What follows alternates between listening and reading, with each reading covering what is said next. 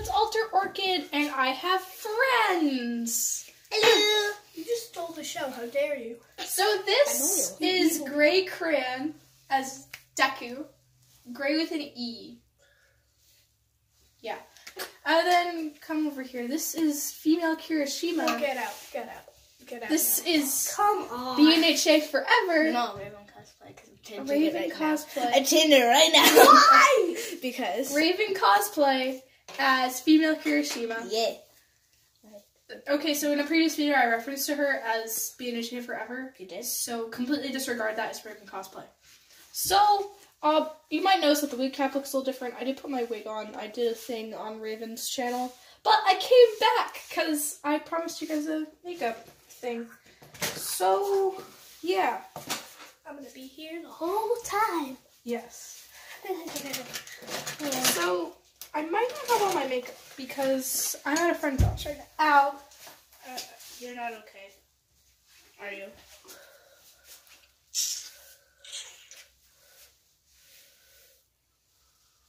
It's the toga hair cat. So all the makeup I thought I didn't have. I have a toga hair cat. I'm moving. A toga hair cat. So, sorry about this. I normally edit this out, but you know, editing software's at home. Yeah.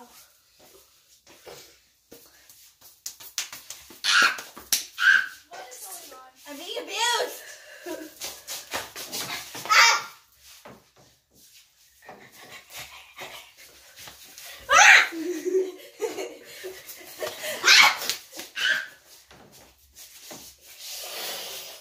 I don't know what happened. I'm sorry for whatever just happened. Okay.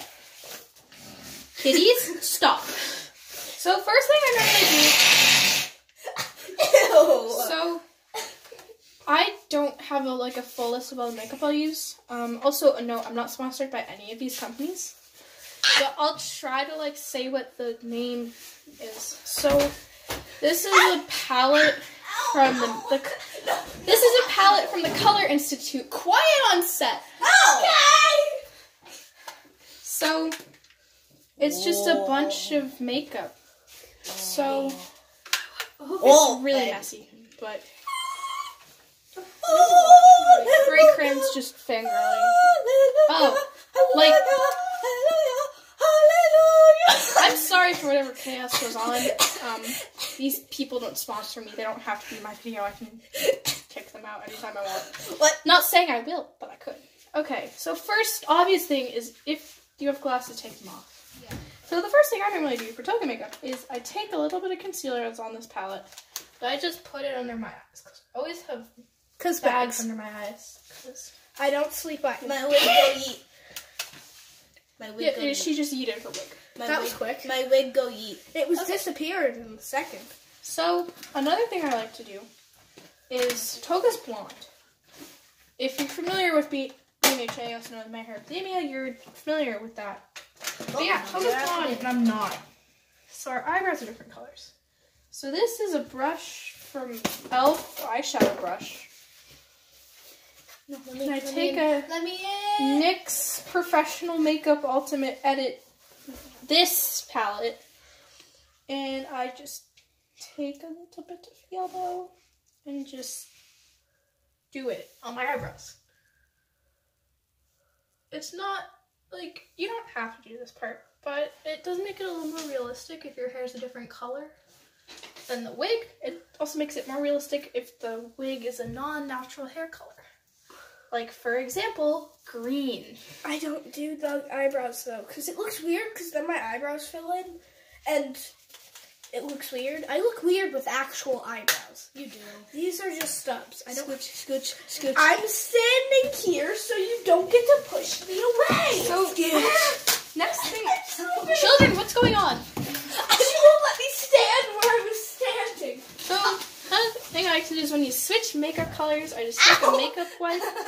These are not mine, so it's Beauty's 360 makeup wipe, and just wipe it so that you get all the extra color off.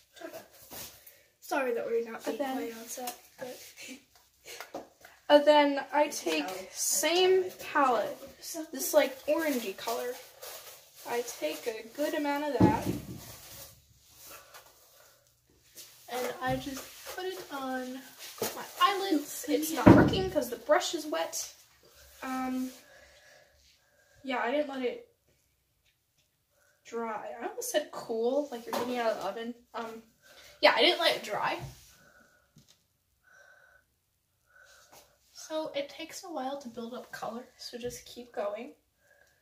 Do not give Also, up. enjoy the makeup faces. Just saying that. Yeah, enjoy my beautiful makeup faces. It gets even better when I do eyeliner. 10 out of 10. 10 out of 10. You should put me on a beauty magazine for my makeup faces. Makeup faces are fabulous.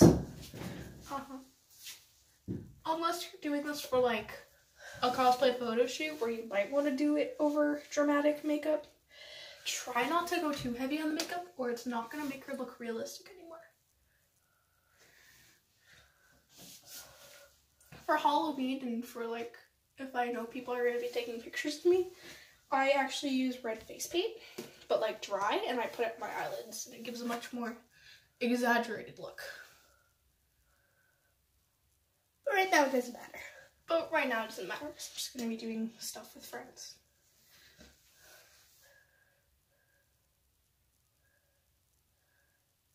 Kirishima was listening to something in the background, so I'm sorry for any background noise. Is it though? Kirishima, you're Okay, there you go. No, So, I have a basket of weave.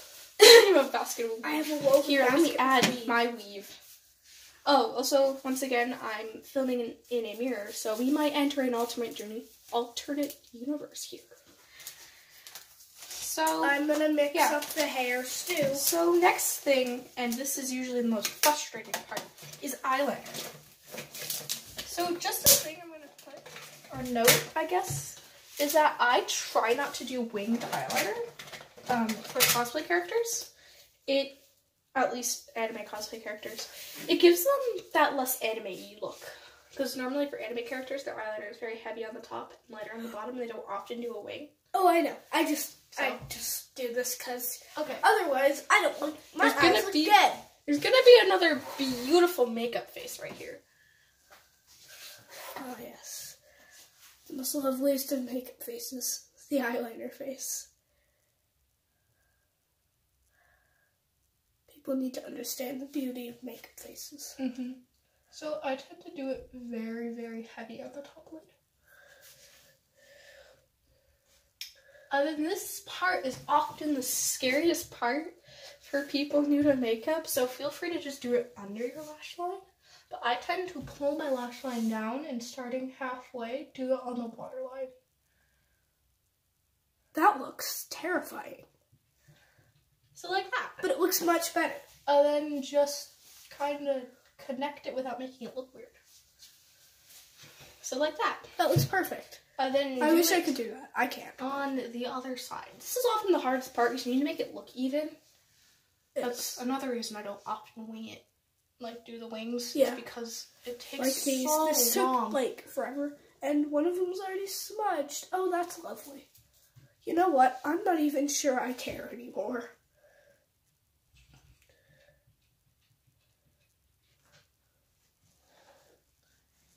Okay. Yeah, this part looks terrifying.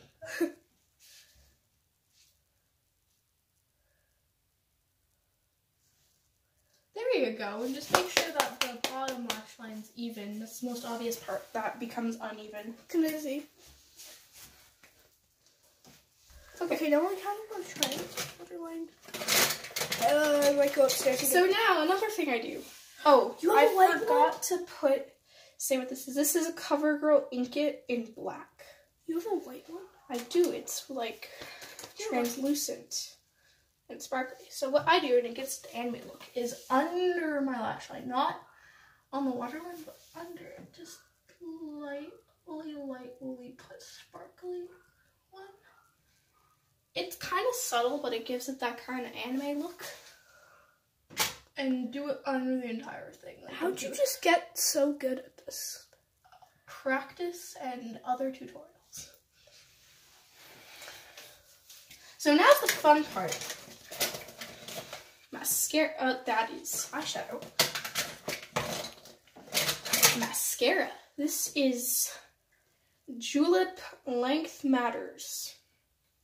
And it's black. So, Toga has very defined eyelashes, so if you're not comfortable doing fake eyelashes or you don't have any, what also works is just going very heavy with mascara. Well, it's also a way to style lashes. Yeah. You put on like mascara and then you pinch them together to how you want them. So I tend to go very heavy on both the top and bottom lashes. Bottom lashes I go a little lighter, but the top I put. Mostly because on the bottom it probably gets a lot chunkier. Yeah. And it's a lot more noticeable if it gets chunky. That's another beautiful makeup face. I'm gonna try the thing where you want to do like how you did the eyeliner on your waterline. Except I don't want to go upstairs and get my things out. Okay, so now your eyes are done. Now's the fun part.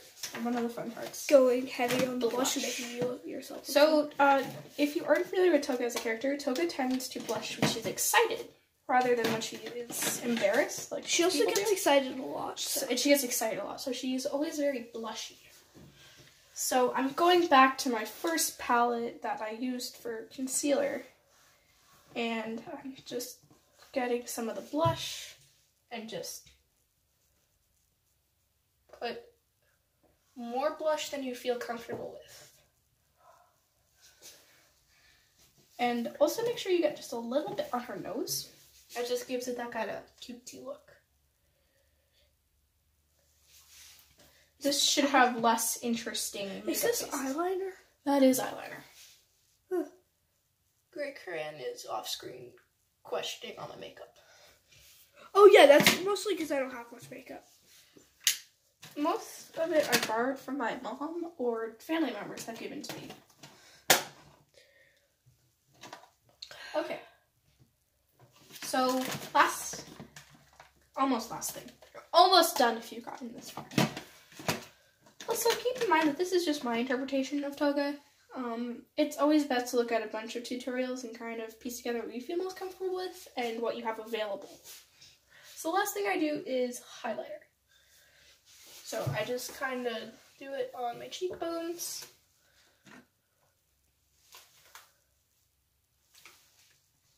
I do it on the tip of my nose. And I do some on my forehead too. I don't know why. When you do it on the tip of your nose, it's super subtle, and on me, it looks like I'm Rudolph the Red-Nosed Reindeer. Let's see.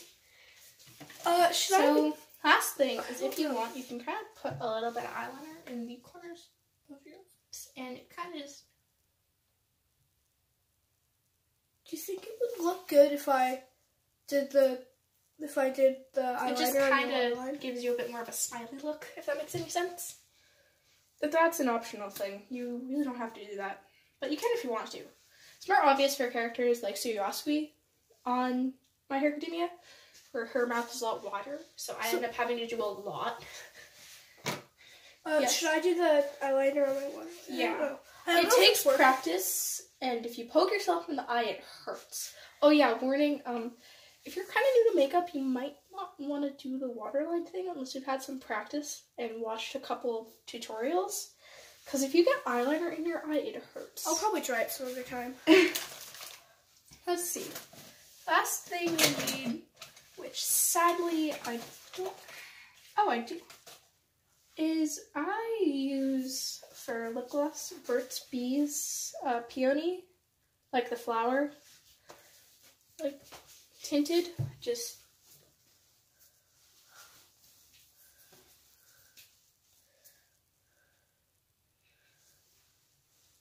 there you go.